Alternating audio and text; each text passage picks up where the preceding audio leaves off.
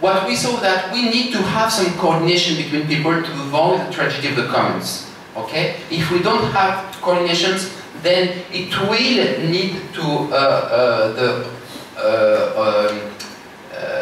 overuse of the resource. Usually one key issue to be able to define the rules is the lack of sufficient data. For instance, why countries around the world right now still were not able to find a solution to global warming? There are many reasons, we can discuss about that. But one reason is that there are still uncertainties about what is the change in the climate, and if we do that, what may be the impact in terms of change in the climate. Okay? I will list you some problems in setting rules. Another one is the costly regulation of the behavior of users.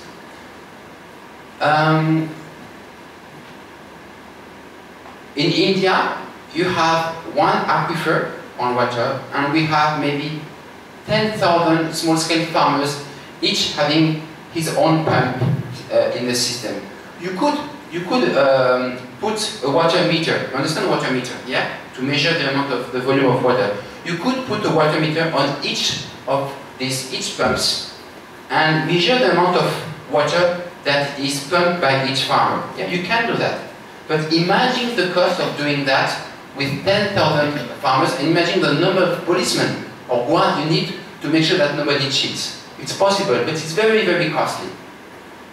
Another difficulty that you have many stakeholders. Here my story, I told you about, we were talking about 10 herders. Well, it's not that difficult to make a meeting with 10 people. But what about global warming? Global warming, we were talking about almost 200 countries, hugely different countries. Okay? Another key problem in defining rules are what do you use as equity criteria to allocate resource rights. Okay? In my story, well, not that difficult. You will say, the rules would say every herder should just have 10 sheep and no more. Okay? This is when the equity criteria here may be seen as very obvious. But when we talk about global warming, yeah, at one stage in the future, we will need to allocate quotas per country about global warming. How much country is allowed in terms of emission of greenhouse gas?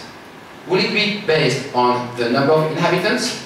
Will it be based on the gross national product? Will it be based on the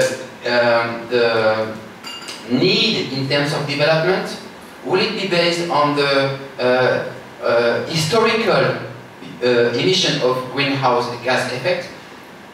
You have many, many possible equity criteria, and right now, all these countries do not agree on which equity criteria they should use. If we say that the quota for greenhouse gas should be based on the number of inhabitants, then India will have 3 times more quota than the US. You can be sure that the US will not agree. I'm not saying that they're right or they're wrong. I'm not saying that. I just said that they won't agree. Okay?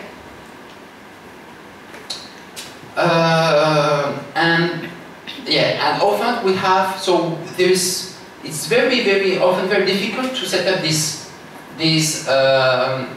routes. It's not possible, but it is very difficult. Why?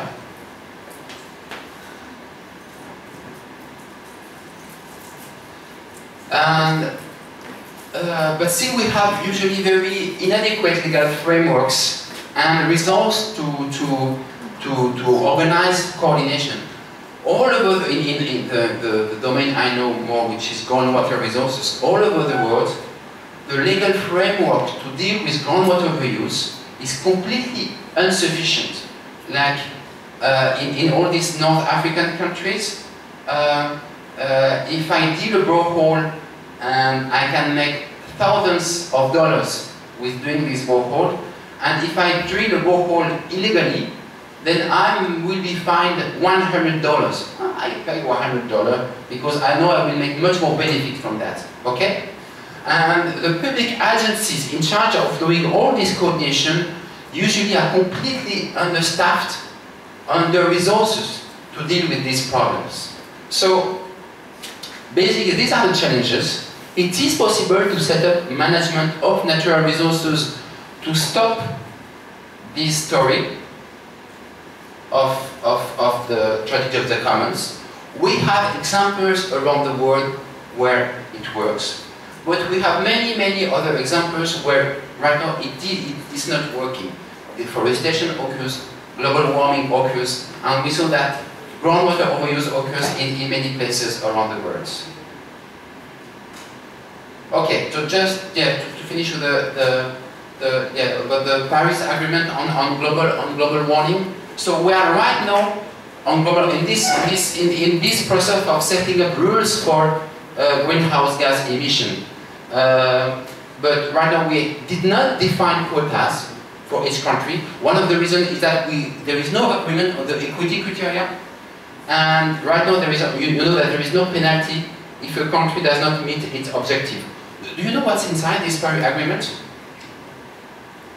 Do you know what is Paris Agreement? Something about climate change is also in the clause. Yeah, it is about climate change, but what's inside? Global warming. It is about global warming, but what's inside? They want to restrict the emission of CO2. Yeah, the Paris Agreement, all the countries first they decided that global warming was taking place. So recently. And second, all countries came up to this meeting saying that, okay, this is my plan for the next 20 years to limit my emissions of greenhouse gas. China came with its plan, US came with its plan, France came with its plan, Thailand came with its plan. So all these countries came up with their own planning to limit their emissions. But all countries did it voluntarily, decided by itself its own objective. Some were very ambitious, other countries were much less ambitious. And right now, if we sum up all these plans, we still much higher in terms of greenhouse gas compared to what scientists should say that should happen. Okay? So, first of all, we still not solve the problem of global warming. And second, if one country actually decides not to follow the plan, right now there is no penalty. So, right now we are in these negotiations. Things may improve the future, but also things may just not improve. So, some conclusions about all my talk. First, I hope you understood with my story of the earlier that we have the same process in all situations of overuse of natural resources. A situation of Pareto optimum, and then if no rules is set up, everything moves to a Nash equilibrium. Okay? This is the first point. The second point is that the common pool resources, you remember the definition, is not necessarily a resource where we have free access. It is possible to design rules, sometimes managed by the state, sometimes managed by users themselves. Okay? So, how do we deal with that? It's still a very key issue for the next coming years. Methods exist, and we need method, and we need trained people also to facilitate all this process towards sustainable management of natural resources. Okay? Any questions? Is it all like the solutions is about decentralization? Some things like we mix up the local community work with the state management. Something. Yeah, more and more over the world, the kind of framework to manage the resource sustainably is not about having the state alone or having users alone. Usually now the the solutions that are put forward are solutions where you have some kind of joint management by users themselves, but also by the state. And each part does its own job. Yeah. Okay, but my own experience is, okay, you don't have any kind of, we would say, a silver bullet or blanket solution of standard solution that can be implemented in all over the world. That does not exist. What exists is, in each case, trying to build coalitions of actors from the state, from local communities, coalitions of actors able to set up these rules and to implement them. So the issue is, how do you facilitate this coalition of actors? Other questions, remarks?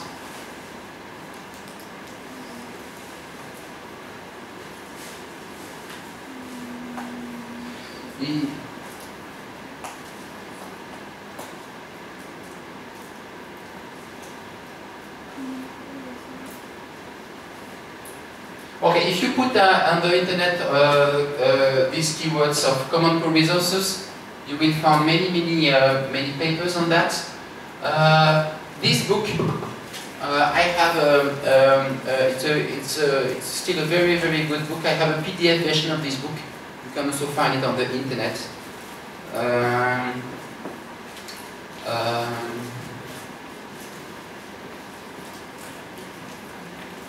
Actually, Ostrom eventually she got a Nobel Prize in economics from this book. So that.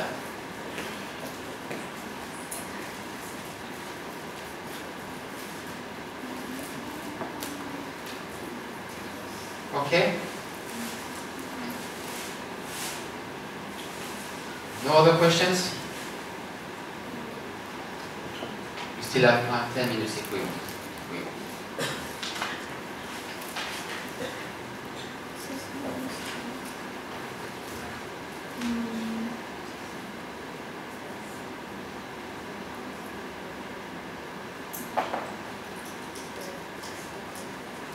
Okay, just as a, you have a lot of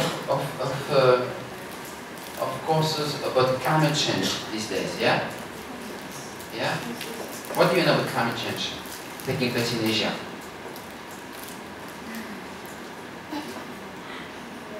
In your countries, what is it about climate change?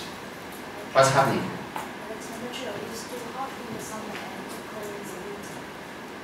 Okay. So more, it's colder. It's colder than ever. Okay. Okay. Okay. And this is in Vietnam. Yeah. What else? In other countries, what do you know about climate change? In the past few years, there were flood and drought, especially drought. Yes. Okay. Where? In which countries? Cambodia. In Cambodia. Yeah, drought. Yeah.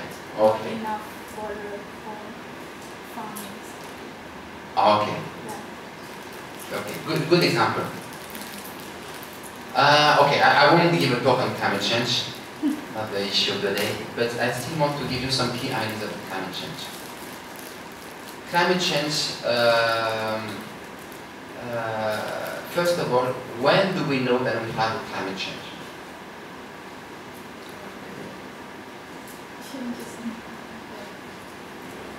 We have a climate, we can say that we have a climate change if we have a change in statistical description of the climate, usually over more than a period of 30 years.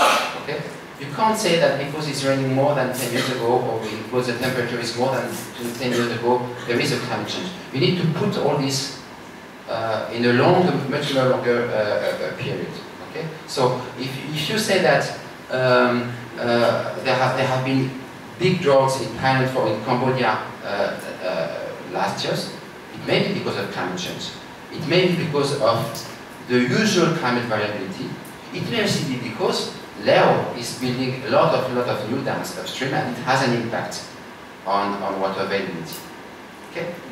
Anyway, you will talk more about climate change with the next professor. So I won't talk more about this issue. Okay. Thanks for listening.